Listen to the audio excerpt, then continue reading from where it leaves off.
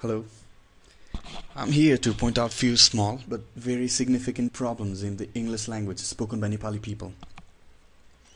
You may not feel it when you speak to each other, but this will definitely be ridiculed when you speak to a foreigner. So today, let's just try to correct it to the best of our knowledge. The most significant problem I've found is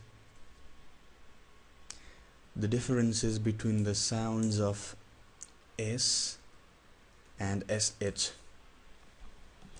So the use of S is when you have to pronounce the sound sir, and the uses of SH is related to the sound sh. Okay, let's try transliterating this to Nepali. SA becomes sir, and then SHA becomes sh. I guess you know the difference now. Let's just take some examples to understand it more clearly. The use of S is in SEEC, and then let's take another word, SHE, she. So when we convert this to Nepali, it would be SEEC, and then SHE is, no, I'm mistaken, she. Okay,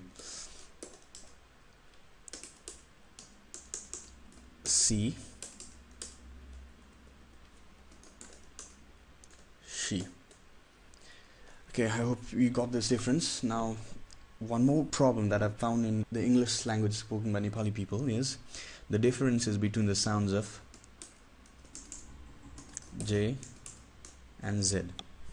Okay, the use of J is when we have to the sound is basically different. When you say J, you stop the air with your tongue in the middle before letting it out. You stop in the middle, you block the air, and then you say J.